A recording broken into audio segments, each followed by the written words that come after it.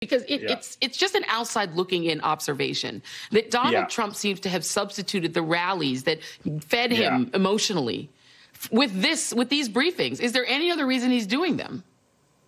Yeah, it's a great question, Joy. You know, from my sources who are in touch with the White House, several people have told me that one of the things that is driving this is that the president has been furious and frustrated at New York Governor Andrew Cuomo, who has been holding these very widely well-received early morning press conferences and, in the president's view, has sort of hijacked the news cycle. And so now you see Trump, taking the stage after Cuomo, trying to take back the mantle.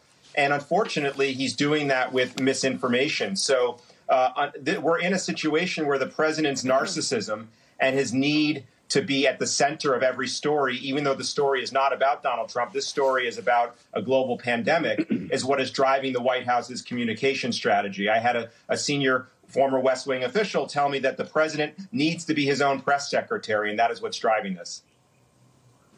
Yeah, I mean, Queens versus Brooklyn jealousy is, real cute and clever, in like the hip hop back and forth every so often. This is absurd. He's mad that another New Yorker is getting the stage, so he has to clamber onto the stage and pretend to be an expert in drug therapies. It's absolutely unimaginable. I want to play just a little bit of, because I don't want to imply that the journalists have not held him to account. Journalists have been actually stellar at trying, right, to hold him to account.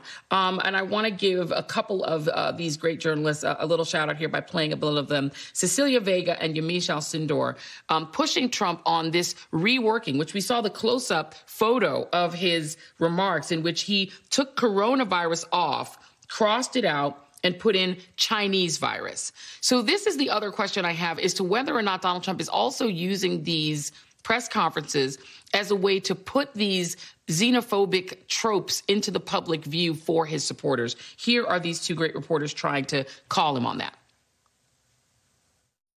Why do you keep calling this the Chinese virus? Why do you keep using this? A lot of people say it's racist. It's not racist at all, no, not at all.